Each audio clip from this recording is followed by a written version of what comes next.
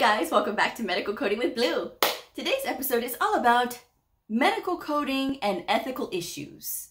What do you do if you run into an ethical issue? If you're brand new to my channel, welcome. I am Blue. I'm a medical coder. Okay, guys.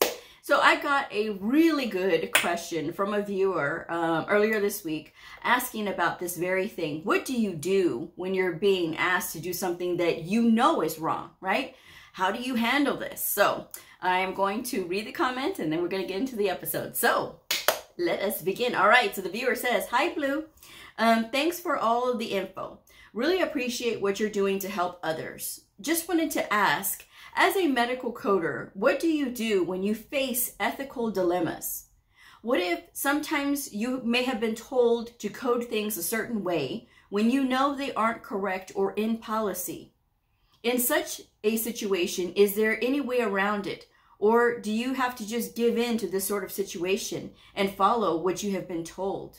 Because I don't want to get myself into something where I have to compromise my integrity. I'd like to work with honesty." So here we go.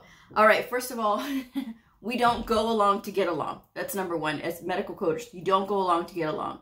Now, if they're telling you something, your supervisor or the coding educator is saying something, and of course they have their supporting documentation, they have something to support why they're saying this, then obviously, yes, you can go with something that is reputable and you don't have to sit there and argue and go back and forth. And obviously, yes, you're going to update your own knowledge and be like, okay, this is the correct way to do this. This is what I'm learning now. So that is fine, to do something like that. So yes, you want to be able to stand up for something that is not, if you find that it is not correct, you need to stand up and say something. You cannot just go along to get along.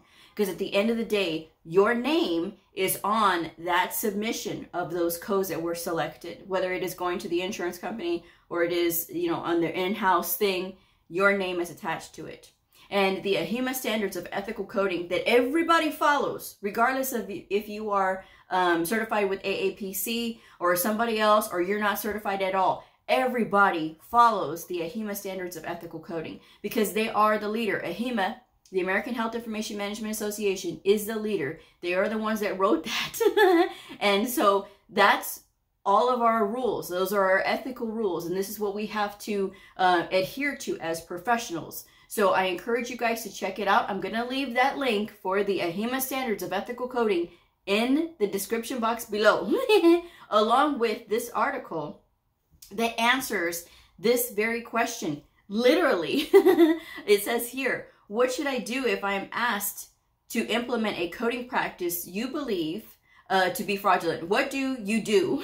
Sorry, if you are asked to implement a coding practice that you believe to be fraudulent, here are the things that you need to do according to the AHIMA website. And again, I will be leaving this article in the description box below. So guys, please check the description box. All right. So number one, it says compile documentation. For example, issues of coding clinic supporting your position.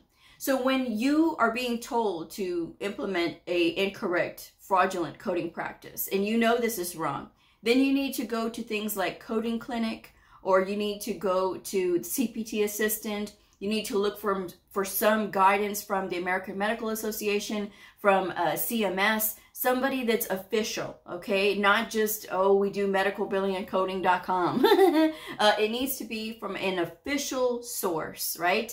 Again, AHA, the AMA, CMS, it needs to be something like that.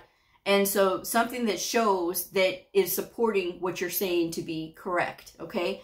We never go along to get along, okay, guys? We have to stand up for what is right. And there's going to be people that are going to get upset with you. And especially if you're brand new and you're questioning this and they can't come up with a solid response to your question, that's something that you can't be afraid to stand up. And you can't be afraid to say, well, I don't understand, this does not say this, So that's the thing, that you have to be willing to stand up and do the right thing. Because at the end of the day, we are responsible, guys. We are responsible and culpable for everything that we select. So keep that in mind when you are out there. These rules fall onto everybody, and ignorance of the law is never an excuse, okay? So the second thing, it says, meet with your supervisor to discuss the issue. Show him or her the documentation supporting the inappropriateness of the coding practice in question. Discuss the potential implications of implementing this practice, like fraud charges. Guys, it is so important that you are able to communicate professionally, and that you stay calm, and that you may be getting yelled at, right? Somebody may get upset that, oh no, you don't know what you're talking about, you don't know what you're doing. Remain professional, okay, guys? And even if you have to kind of rehearse these things, but have your supporting documentation with you.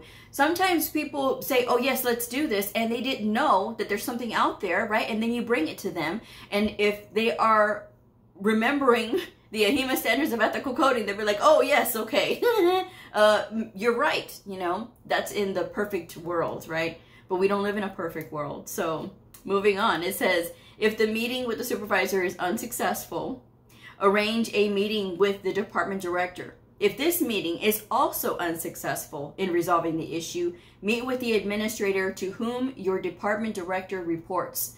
So there's always going to be a chain of command. There's always going to be a line, right? Of, okay, you start off with your immediate supervisor, and then if it doesn't work, then you go to this person, then you go to that person, you go to that person. So it is important to know who your chain is. The important thing is that you're covering yourself. These are very important issues, and as professionals, we all know we are supposed to adhere to these, okay? So if your facility, number 4, says, if your facility is owned by a corporation, you might consider taking the issue to the corporate level if you are unable to resolve it internally. Now, the best case scenario is that you solve it on the lowest possible level. You always want to solve things on the lowest possible level, because the higher it gets, the higher the stakes, right? Because, you know, people hear about things. Everything rolls downhill. We all know this, okay? And then it says, number 5, you may consider suggesting that an objective third party, such as a consultant you trust and respect, be brought in and asked for their opinion. It's the same thing if there are, if you are in an area that has union representatives. For some people who work in hospitals, they have union representatives. This is a good time for them to be brought in to support you, and you can explain what's going on. That's why they have them there. So that is another option if you are a union member, okay? Something that you can use to support you, okay? If not, you know, just try to find an advocate, like they said, a consultant who can say, well, yes, you know, somebody else who can support you, all right, that has some authority to say, well, yes, I do agree with this person, you know, they're showing appropriate advice here, you know. And number 6, it says, if all these efforts are unsuccessful and you are still being asked to implement a coding practice, send a memo to your supervisor, department director, CFO, and CEO. Keep a copy for your files. You got to make sure that if you send this, you print it out, okay?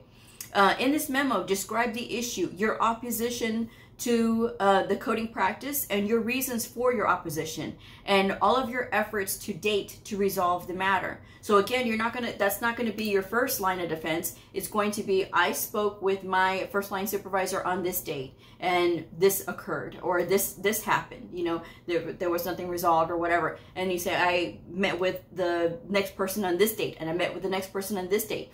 Show that you have attempted to solve this on the lowest level possible. And keep professional. Whatever you do, stay professional. Okay, and it says, in this memo, describe the issue and your opposition to the coding practice and your reason for opposition and all of your efforts to date to resolve the matter. Cite all official sources backing your position. Since the CFO and CEO might not be familiar with the coding guidelines, explain what official coding guidelines are and who approves them, i.e. the 4 cooperating parties, the National Center for Health Statistics, Healthcare Financing Administration, the American Hospital Association, and the American Health Information Management Association. Explain the potential for fraud charges and penalties involved. You might also mention the AHIMA Code of Ethics and your professional obligation to abide by it. While there are no guarantees this memo will prevent the coding practice from being implemented or continuing, it will protect you from being the scapegoat if the facility is ultimately charged with fraud. It will also help to prevent your professional conduct from being questioned. So you did try to say something. You did try to stand up and protect what is right so that the integrity of these codes that are being selected is appropriate. So that's the thing that you have to be able to cover yourself there. But again, keep in mind, everything that you're saying on this memo could potentially reach a larger audience. So you want to make sure that it's formally written, that it's very well written. Use something to help you like Grammarly. This is not an ad for Grammarly, but they are a very good just a thing to double check how your wording sounds, okay? Number 7, depending on the seriousness of the issue, you may wish to consider terminating your employment at this facility in order to avoid being associated with a fraudulent practice in any way. If fraud charges are being brought against this facility and there is publicity surrounding this case, you could find yourself in an untenable position. Your opposition to the fraudulent practice may not be widely known as the fact that you are a coder from a facility charged with coding fraud. This reputation could make job hunting very difficult. And as somebody who has worked hard to get your medical coding certification and all of the hours that you have spent trying to do this, ultimately, at the end of the day, the codes that you select are your responsibility. So you can't just say, oh, my supervisor said that I had to do it that way. Did you stand up for yourself? Did you say something? Okay, so that is the thing that you need to think about. And number 8, it says, finally, if you decide to become a whistleblower, consider all the ramifications very carefully. Although the laws protect whistleblowers from employer retaliation, it could be very difficult for you to continue to work at that facility.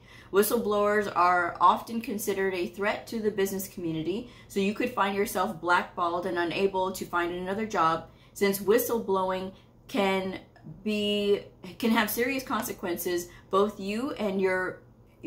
for you personally as well as for the healthcare organization. Make sure you have sufficient documented evidence of the fraudulent activity before blowing the whistle.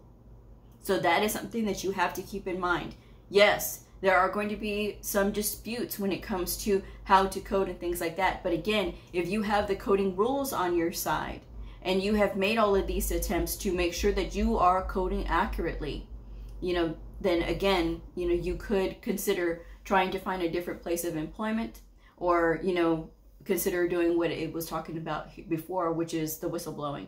And again, you have to really consider what you're doing before you do that. Because sometimes people just jump the gun. They didn't say that, they didn't properly prepare themselves for this type of outcome. Okay, so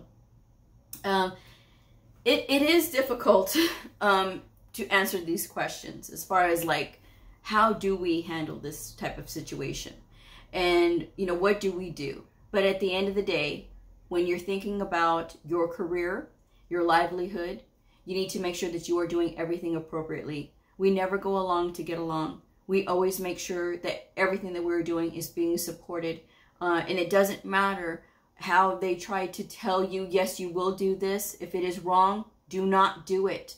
And as somebody that really loves this field, I will tell you guys that it is not worth it to listen to somebody who is trying to give incorrect guidance.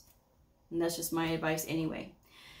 So I hope this video has helped. I know that there's lots of questions all the time about these things, but again, working on your communication skills and being able to express yourself as professionally as possible goes a long way into these things. Getting the support that you need from advocates that have a little bit of more of power, as far as like, well, this other person that's in the department who's also a supervisor supports what you're saying, and get them to kind of help in this situation. That would be a great thing. So that's just my advice anyway. But again, I will leave these links in the description box below, so please check them out.